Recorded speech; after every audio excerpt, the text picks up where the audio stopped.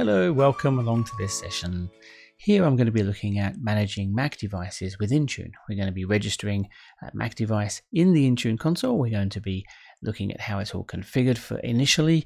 We are then going to configure some applications to automatically push out to those Mac devices too. So I'm going to take you through everything we need to do in the console to get that up and running and show you everything we need to do every step of the way. So let's get started with the Intune console here. We're going to jump over to devices and have a look at the Mac devices. We should find it's empty. We've got nothing in there right now, which we don't. You can see here no devices found. But we do need to start off with Mac OS enrollment and work out how we can get these devices in them. We do need to create first the MDM push certificate. So let me show you how to get that done. So once we go in there, you'll find it's a little steps we need to take. So firstly, obviously, we agree to the permissions being allocated here. And first step, really download the CSR. So we do that, it'll jump into downloads as you can see, and then straight away onto number 3, create the MDM push certificate. Now this will send us across to the Apple site where we do need to log in with an Apple ID. Now this could be your personal Apple ID. I've created one for the company, which is Apple at, as you can see there, cozymouse.com, which we just put our password in. It's going to ask us for the 2-factor. There we go. Which I've just put in there as well, and we get greeted by this this screen, which looks like it's out of the 90s to be honest, but it does work fine. So we just hit here, create certificate, and what it's going to ask us to do is to put in that that sign-in request, which is the CSR we just downloaded. So we hit choose file there, and we should be able to grab that. There we go, CSR, open up and upload in there. And there we go, created a new push certificate. So now we need to download that in there, and that will come straight back down again. It really is that easy. And back to this next step here, I'm going to put the Apple ID we used in there, which it needs to know, mouse, and select the file, which will be that push certificate. Yeah. And hit the upload button. And there we go, push certificate successfully created. And if you go up to the top of the screen, you can see now we have it active. It'll tell you when it expires. You do need to keep an eye on that, so you're going to need to do that every year. But obviously you can see all the details there. So we are good to get started with the next step. Now I'm going to add a compliance policy in here, and that's because I don't want to have Mac devices that are particularly old joining the system. I'm going to restrict the base OS version that can join the Intune environment. So I'm going to say create policy here. Just hit create. I'm going to call this one, I'm going to call it compliance policy just for want of a better name, but we'll put our company name on there. You can put obviously other details in there to suit what you need. But really what we're going to have here under device health is find device properties. Now this is where we actually have to type in that version number. I'm going to say 12.0, which is Monterey, and obviously you've got other options you can put in here. So have a look through these and see if any of these suit your requirements. In this particular demonstration, I'm just going to put in a minimum OS version here. So then we hit next. What are the actions for non-compliance? Obviously, it gets to mark the device non-compliant immediately. You can do other things, like you can send them an email and other things that to suit that. I'm just going to say no. We're just going to mark it as non-compliant here. So we hit next, and we're going to assign that to all devices that come in. You could restrict it to particular groups or particular users if you want to, but I'm just going to say here add all devices, and hit next. And review that and just hit create, and there's our compliance policy done. So with that set now, we're going to jump across to a Mac, and we're going to join it with using the company portal, and we should see it show up in here as a Mac device. So looking at the Mac here, we are going to jump into Chrome. Now the web address to do the company portal is I find it a little bit strange actually. It is actually that. And once you jump into that, all it's going to do is just drop straight down a package called Company Portal Installer onto your machine. So that's the link you need to push out. I'll put that in the description for the video too, but it will then bring up this Company Portal Installer, which obviously you just run and just run through the normal continue, install, put our password in to add the software. As you can see, it's pretty quick install to get the company portal ready. And there we go. And we'll just move that to trash, no problem there. Now if I drop that away, you'll see you get the normal Microsoft updater as well. We'll just minimize that too. But if I go into applications now, you'll see we've got company portal here. And let's start that one off. And we'll hit the sign in and do that. And we obviously get the Cozy Mouse access, which will now hit begin. And it tells us what it can do and can't do and the like. So we have hit continue there. Checks the Mac. And you can see it's now got to do the device profile, which is really that push certificate that we had earlier. It has to download the profile onto the Mac to be able to manage it. So we'll hit the download profile. You can see that will then drop into the downloads there. And there we go. What the user then has to do is actually go into this guy and say, yep, we'll verify that. That's what we want. And then they hit install. Now, this is obviously something that the users are going to have to do. So they need to be obviously told that that is an okay thing to happen. So that's part of your OCM management about how that works. And I'll need to put that password in as well. So it's not quite as friendly as doing a Windows machine, I would suggest, but you can see it does have a requirement on the Mac side to be able to do that. There we are, installing profile, and there we are. There we have it. Okay, so once we've done that, we can say go back. It says here install, come back to the company portal. So we hit the back option there, and of course then it checks that it has done it. You can see management profile installed. Hit continue on there, and it will then go and check out all the device settings, and this is what it's looking at for those compliance and security policies. As you can see, quite friendly, says might take a bit of a while, so go make a cup of coffee and come back. So I'm just going to pause this while it does that and come back in a second.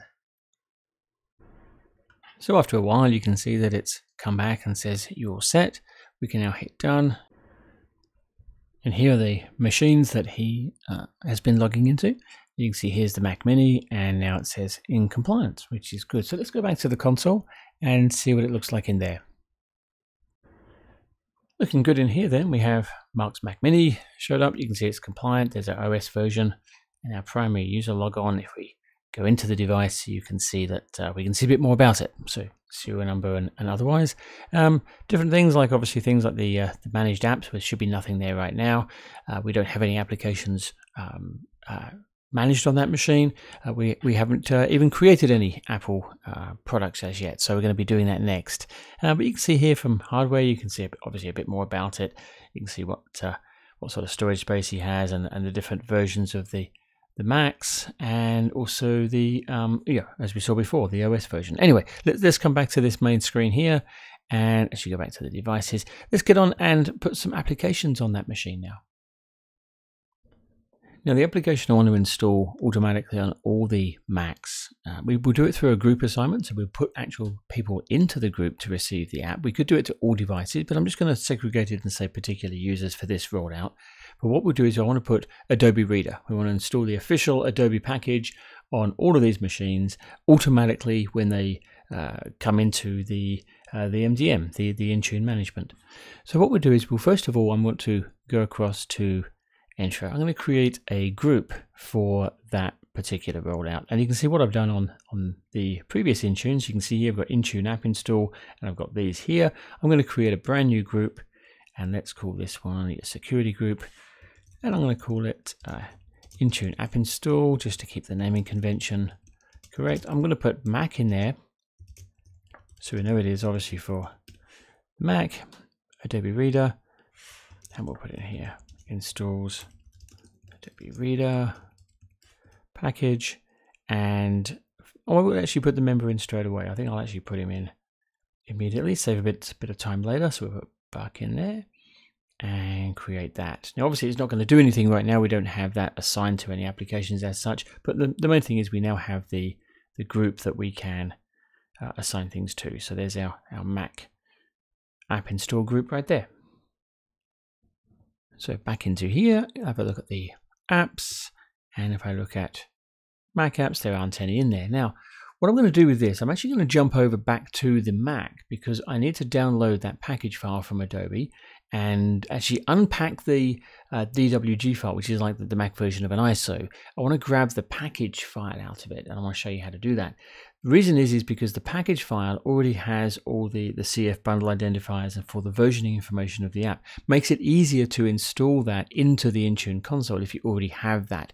If you have a DWG file, what you need to do is actually go into the plist when you break that package down and grab those identifiers out of that, which is a little bit more complicated to do. It's not hard, really, but it's just an extra step that you need to take. So I'm going to show you that as well, actually, while I go through things. Now, obviously, you wouldn't be doing this on a user's machine. This will be my admin machine if I was using that. So obviously, take that into context there. What I'm showing you on this demo is really how you do it on a Mac.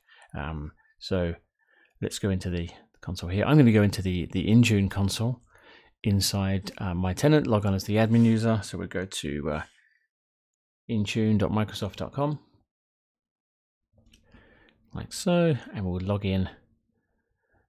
As you can see here, actually we're logged in as Buck, so I actually want to log in as the admin user, not as Buck. So we'll sign in with a different account there, which will be the admin. There we go. Okay, and now look at the applications in here. Now we look at Mac, obviously we're not going to have anything, so we're going to add that in. But first of all, I need to go to the Adobe site and I need to download that package.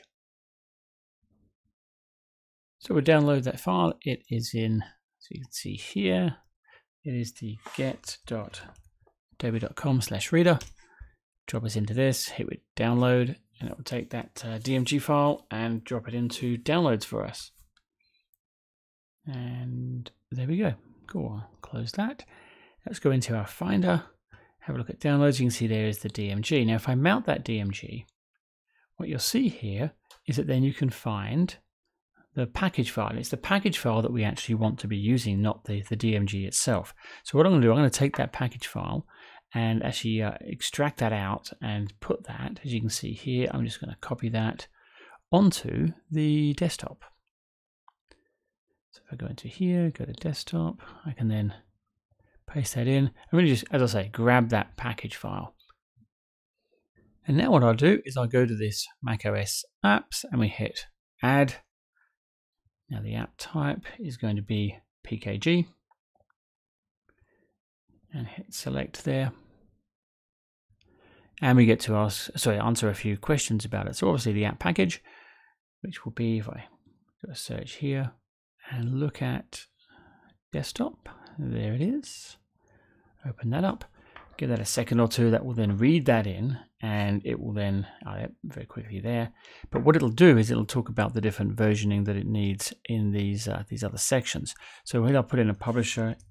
I'll just put Adobe in there. I'll leave all these other blank for now. We don't need to fill those in, but I will change the name of it to Adobe Reader and hit next. We don't need to put any install scripts. If you wanted to, you could. That's where you put them in there, but we hit next on that.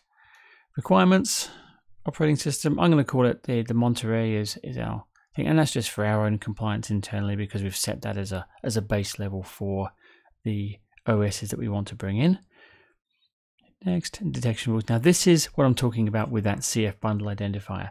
It's found these from the package. That this is, so if it finds the application already installed on the machine, it'll start checking these numbers to make sure that it has the most up-to-date version and obviously updated accordingly. But if it has these already, it doesn't need to do anything, and that's what it will grab from that package file, which is good. And you can see here, you can say ignore app version, yes or no if you want to. In this case, I might just say ignore app version and actually get these on the machines here, but you could say no, and then of course run that detection process for you. So we say next. Assignment, now this is where we can say for all devices, or we can add a group. So I'm going to put in the group, which will be that one we created little bit earlier. That one there. Select that.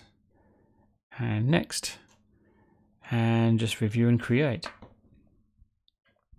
And that really, to be fair, is it really. That's all you need to do. The application is there. If I hit refresh on that. Now, you'll notice straight away that it doesn't have the application listed. I can hammer this for a few minutes and it will eventually pop up. Now, that is dependent on the upload of the app and obviously getting into the back end. So this is now showing up in the back end that it's there, but it's not assigned yet. You see this one says no. Now, that is because it's still uploading that file into Intune. If I click on this one and have a look, you can see there's our status of it. So it's not going to be available, obviously, until it manages to grab that package file. It doesn't upload the package file immediately as you go through that wizard. It doesn't take it then. It's only when you accept it and create the app, it goes back and uploads that in. So if it is a very large file, it will take obviously a few minutes to upload. So once it has done that, you'll find the assignment will then say yes, and then it's ready to deploy on those machines. So just jumping back in and catching that before it hits 100%, just so you can see what it does. And there we go. And it should change to application created. And it'll have the update here for the upload.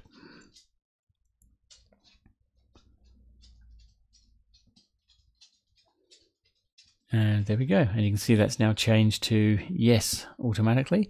And now it's ready to deploy. So really we just now have to sit back and wait, and you'll find on this Mac we'll get the Adobe Reader put in. So let's go back to I'll close all this out and log out of this one now. If I come out of here. Now you'll also notice as well that you don't have to have the company portal up for these things to work, and that's sometimes a misconception that you need to have this actually running for these applications to install. That's not strictly true. If you look in the activity monitor, what you'll find under the various processes that will show up here, if I look at these here, you'll find there is a process called Intune MDM, which is down here. Here we are, Intune MDM agent, and that will sit there even though I would go to company portal and quit. It's still there. So obviously it's in the background and looking after things from an Intune perspective, even, like I say, even without the company portal being loaded. So that's all good. So we finished up with the Mac now for this stage. Let's go back to the Windows PC in here, and if I hit refresh, we should see the application appear. I'm going to go back to the devices now, because if I go in here and have a look at the Mac devices and go into the Mac Mini, I should see an assignment for the managed apps for Adobe Reader. And there it is there. And you can see there, required install, waiting for install status. So once that has been installed, it will then obviously change that status for us, and then we can go back to the Mac and we can check that it is installed there correctly. So I want to jump back into the Mac now and just show you what we do with that DMG file to grab those identifiers out of it. So what we do is I've just downloaded one which is from and I'll show you what it is. It's the Royal TS site, and you can see it's a application for remote controlling machines. So that's downloaded in there, and I'll show you where that is. It's under here. As you can see, there's my DMG. So what we do to get those identifiers out of it is we would open that up and have a look at this package that's in here. So what we do is we show package contents, and you can see here there's an info plist. If I go into that info plist, now I'm using obviously Xcode, it's installed on this machine to do that, but otherwise it's a text file. But you can see here are all the details. So the bundle identifier we've got here and the different versioning. So it means that, if I just move that across the side for access there, let's go in here and say add. And if I were to add a type here, DMG file, no problem there. And then I'll select the package, which will be from here. What did I call it there? Royal TS, there we go. And just bring that one in. Now, if I put in here, Royal TSX, like so. When we go through this, you'll notice that requirements, I'll put the Monterey as well there. But detection rules, you see it's got nothing in there. So this is where we have the CF bundle identifier, the bundle ID, which we can grab from over here, which happens to be this one. So we then grab that, paste that in there, and the version, which I think was at 602. So yeah, there's our version there. We're going to use the short version. So that would just be this here, 6.0.2. And of course that then would be relevant, and we can hit next there. So really that's a quick way of finding what those CF bundle identifiers are for that detection rule from that DMG file. Now I'm just going to hit next. I'm not going to assign it any groups. We'll just keep this one probably for later on. But if I just do the create there, you'll find that it will then create my application for me, which I can then, as we say, assign it to a group later if you want to. But you can see there it's uploading that file, and that will pop into this window. If I refresh, it'll come up there, and you can see there it is there. Okay, so let's now have a look and see if that application has installed the Adobe Reader. So we go into our Launchpad here on the Mac. And would you look at that? There's Adobe Reader. Installed nicely. There we go. Good. And there's our little welcome one. There we go. Excellent. So that has worked nicely, which is good to see. Now I'm going to go back to the PC here, because what we can then do is a refresh on this screen, and it should show us there we are, installed on that application. And if I go into the apps themselves here and have a look at the Mac apps, we should see, yes, that's assigned. Have a look at the Adobe Reader, and you can see, yes, that's installed on one machine. If I look at the device install status, it should show us that Mac Mini. So obviously everything's tying together nicely, and we have Adobe Reader installed on the Mac automatically using that Intune registration, that MDM client that we've managed to get in there. So we've got a managed Mac, which is perfect, and we're able to drop applications in there for the users as well. So thank you for watching. I hope that helps out with getting Macs installed into and managed by the Intune console for M365. I really appreciate it when you do subscribe to the channel, so please do so, and I will see you on the next video. Thanks again for watching.